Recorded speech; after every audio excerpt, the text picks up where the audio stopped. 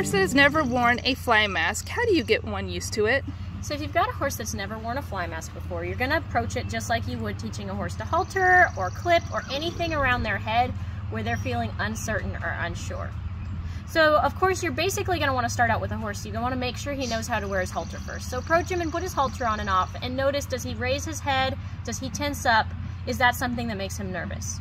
If it is, you're going to want to rub down his head a few times, give him some pressure and release. So you'll raise your hand up there, see that spot where he raises his head and shows the discomfort, and then you'll take it away.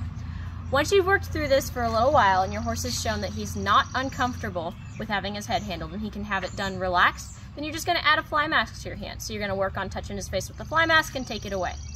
If he's not phased, you can just stick it right on him, but chances are they might be a little nervous. So you're just going to want to approach this several times until your horse relaxes enough, and then you'll slip the fly mask right on just like you would any other piece of tack. Would you suggest using a fly mask with ears for a horse like that? It depends on your horse, really what their needs are.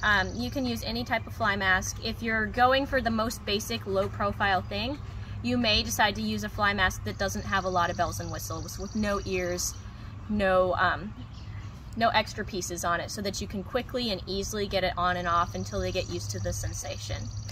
But over time, they should be able to handle whatever you want to put on their head.